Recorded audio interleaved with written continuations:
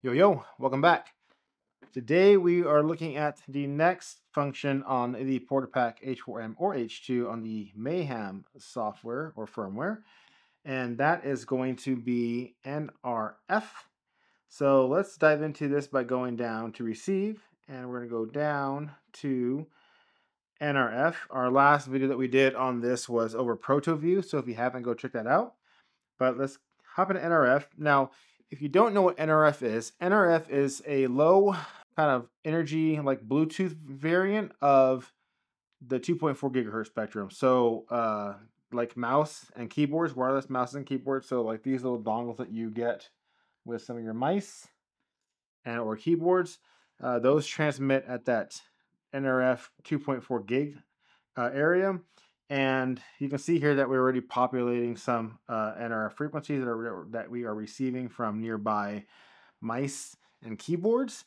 But getting into NRF, this is the NRF decoder app. NRF is a proprietary low power and low cost transceiver that operates in the 2.4 gig range, produced by the Nordic Semiconductor.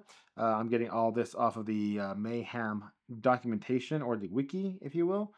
And so you can follow along if you want to. It is often seen as NRF 24LO1, and they are cheap little transceivers. This app, you can use it in the Portapack to decode data sent from the NRF 24 transceiver and see some data messages. It currently only supports the 250 kps mode. Looking into it, here we can see some data, and we can see that we are, again, receiving some of those features that we discussed earlier. There's not a lot to this app yet, but modem setup, we can tap modem. No, that's not modem, that's battery. We have our modem here. We have the Bell 11202. We can change that to the 11103, the V21, the V23M1, and so on and so forth. We have our baud rate, our marks, and then our mark hertz, our space hertz, and then repeat, and then serial format. This app, it's pretty straightforward. If there's a device that it can decode and is in the vicinity, then you'll be able to see such transmissions going. I don't currently have one of those chips on me, so I can't really show you too much of that, but I did want to just show you the kind of basics of this app. NRF 24 is kind of found in a lot of devices. So like this little chip right here, this is the NRF 24 chip that was sent to me by Elecro.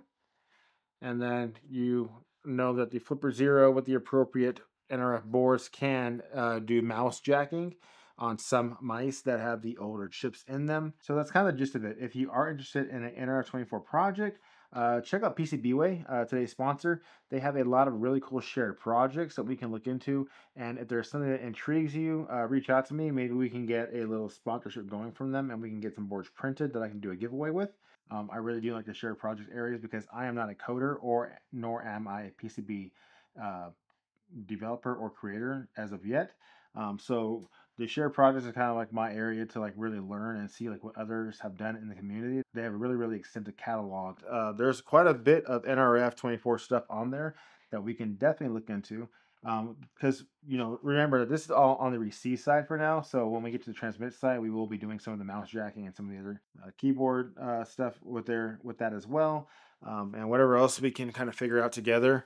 That gives us plenty of time to kind of look at a possible shared project from PCBWay and get it printed in time, and we can do a giveaway with that. They have been a great sponsor for this channel. Their community is awesome. Their customer service is always amazing. Give them a shout out. Check them out. Link in the description below to save some dough. But back to NRF, there's really not a lot to this. Like I said, it's a super simple app.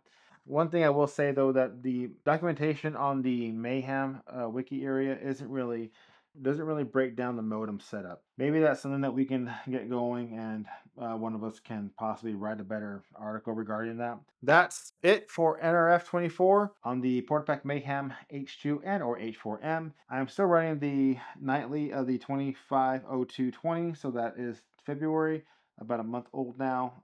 Actually a little over a month old, so I do need to update my firmware there. I just haven't done it yet because I have to put in the new Clifford 2025 board into my H4M.